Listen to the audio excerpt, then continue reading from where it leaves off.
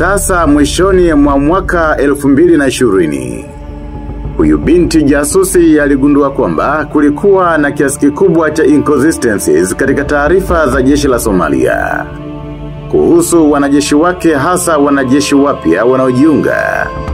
Yani kwamba hakukuwa na uwiano kati ya vijana ambao walikuwa wanajiunga na jeshi na wale ambao wanahitimu na kupewa ajira. Kwamba kwa mfano, ukikokotoa wanajeshi ambao wamekuwa wanajiunga jeshini, ukatoa ambao hawakuhitimu au walifukuzwa au kufa, halafu ukilinganisha na idadi ya wanajeshi waliohitimu, unapata kwamba kulikuwa na kiwango kikubwa cha wanajeshi walikuwa hawaonekani kwenye hesabu. Yani hawakuhitimu, lakini pia hawajafa, hawajaajiriwa, hawajafukuzwa, lakini pia hawajulikani huwa wanakwenda wapi. Sasa baada ya huyo binti kuona hii sintofahamu kuhusu baadhi ya vijana wa jeshi kutojulikana wanakwenda wapi, akaanza kufanya uchunguzi wake kimya kimya. Hiyo ilikuwa ni mwishoni mwa mwaka 2020.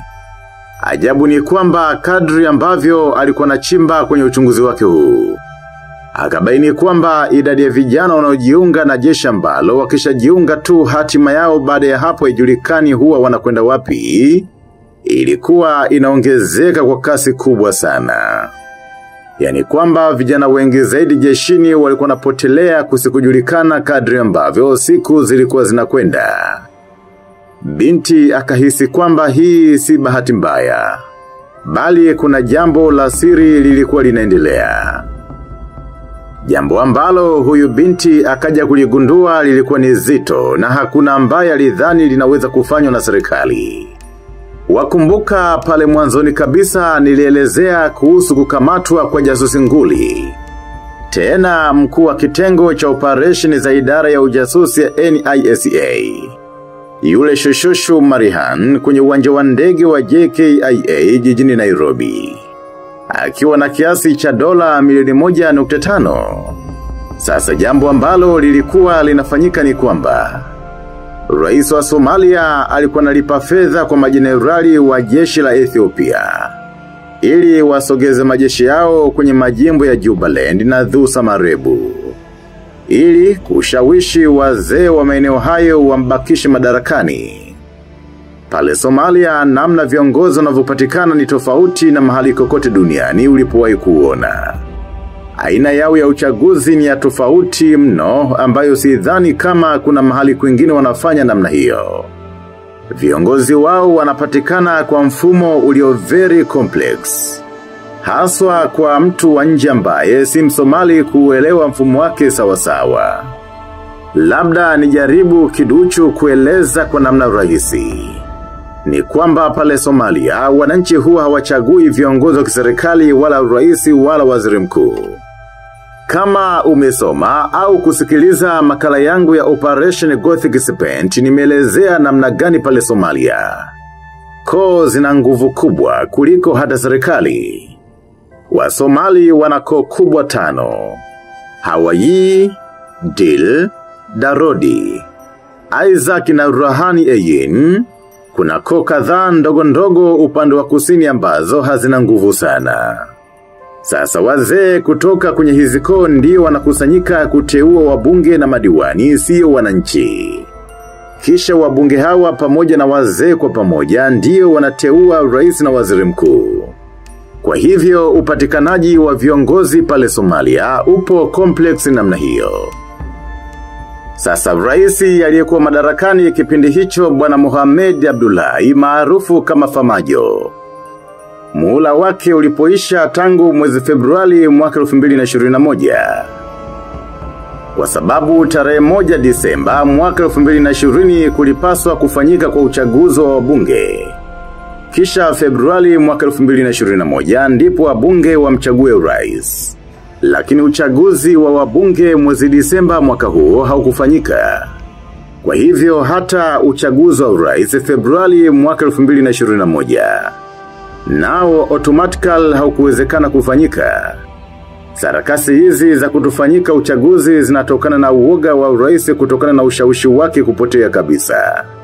Na ndiyo maana Rais Mohamed Abdullahi alikuwa anatumia majeshi ya Ethiopia kuintimidate viongozi wa Jubaland na Dhusa Marebu ili kubadili upepo wa uchaguzi. Ndiyo sababu ya yule jasusi alikamatwa Nairobi akiwa na maburungutu ya mafedha ya kigeni, akitaka kwenda nchini Ethiopia kuhonga majenerali wa jeshi kwa maagizo ya rais. Sasa tufahamu kwamba mapema mwaka 2021 pale Ethiopia kukatokea machafuko kati ya majeshi ya serikali dhidi ya vikosi vinavyoegemea siasa za jimbo la Tigray.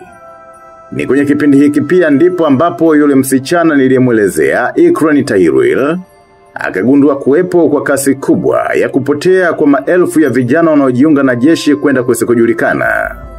Sasa baada ya kasi ya vijana hawa wa jeshi kupotea kuwa kubwa sana, Ikran naye akaongeza juhudi zake za kufuatilia.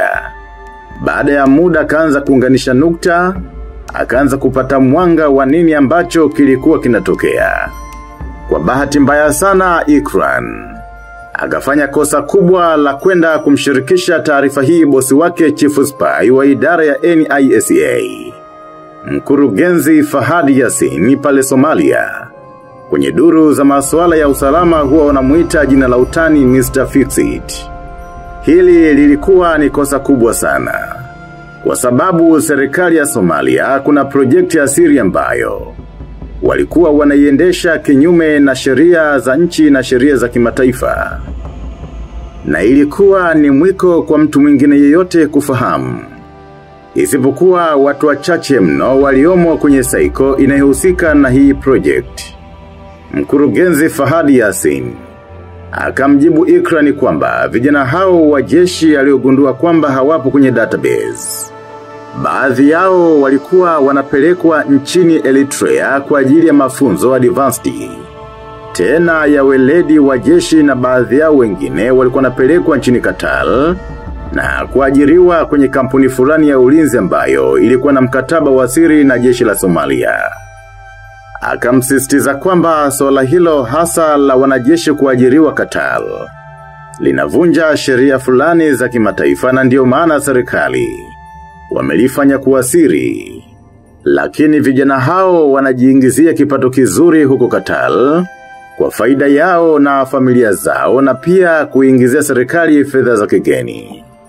Kwa hiyo ni vyema swala hilo liishie kwake na asilizungumze kwa mtu mwingine yoyote.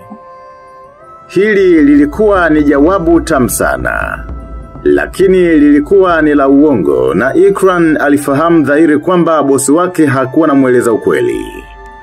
Ikran alihisi kabisa kuna vitu ambavyo bosi wake bado alikuwa anamficha. Kwa hivyo akaendelea kulichimba zaidi swala hili. Ikran alikuwa ni shushushu aliyeiva haswa. Kwa hiyo baada ya muda akavumbua ukweli nini ilikuwa hatima maelfu ya vijana wale ambao hawakuwa wanaonekana kwenye database. Ukweli wenyewe ambao aliuvumbua ulikuwa unatisha haswa. Ulikuwa ni mzito kuzidi kifua chake. Ilikuwa ni jambo la hatari haswa kumzidi kimo chake. Ikran akabakia kwenye bumbuazi asijue afanyia nini siri nzito hiyo aliyoivumbua. Ndipo akapata wazo kwamba sababu swala hili ni zito sana kwake, basi amshirikishe mtu mzito haswa, ambaye atakuwa na misuli ya ushawishi na weledi wa kuifanya kazi taarifa hii.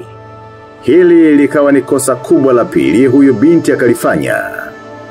Ikran akafanya kikao cha siri na jasusi Sanibaloleshe. Unamkumbuka huyu Sanibaloleshe? Nimemzungumzia hapo awali mwanzoni kabisa kwamba ndiye ambaye alimwajiri Ikran kipindi anafanya kazi ofisini kwa meya wa Mogadishu na kumuingiza idara ya NISA.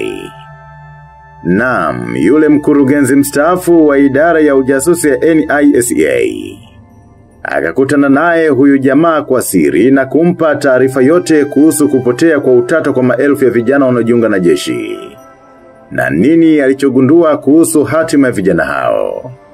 Hili lilikuwa ni kosa kubwa kwake, kwa sababu jambo ambalo Ikran hakuwa kijua ni kwamba tangu siku ile ya kwanza alipokwenda kumuuliza bosi wake Fahadi au Mr. Fix-It kuhusu swala hilo.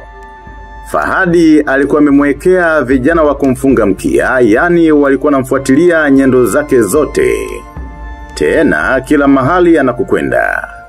Mawasiliano yake ya simu, kila sehemu anayotembelea na kila mtu ambaye alikuwa anaongea naye, taarifa ilikuwa inamfikia Mr. Fix-It.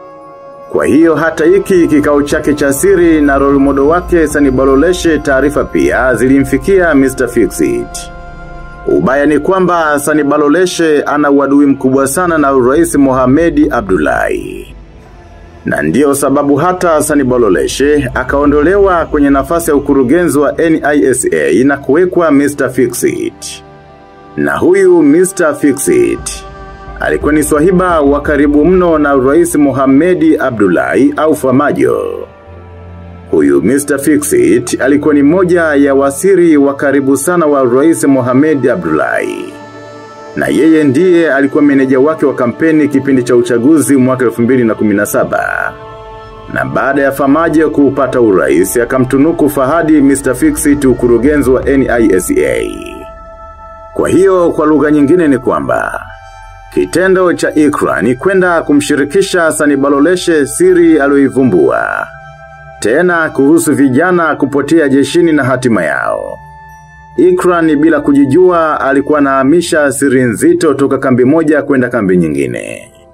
Na hivyo usalama wa siri hiyo ulikuwa matatani. Sasa huyu Ikran alikuwa naishi kwenye kota za idara ya NISA.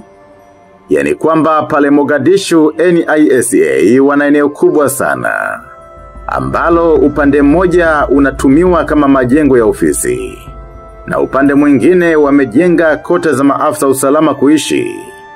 Sasa siku moja tu baada ya Ikran kuonana na role model wake Sanibaloleshe, siku hiyo akiwa anatembea kutoka ofisini kwake kwenda nyumbani, ghafla ilitokea gari isiyo na namba na kufunga breki kwa nguvu mbele yake.